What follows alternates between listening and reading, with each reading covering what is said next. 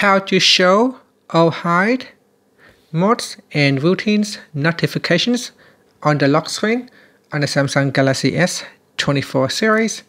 First, tap on the home button to go back to the home screen. Now from the home screen, swipe down at the top, then tap on the settings icon. From the settings page, scroll down and then tap on mods and routines. In here, tap on the more button at the top. Then from the pop-up, tap on settings. In the mods and routines settings, go down and tap on notifications.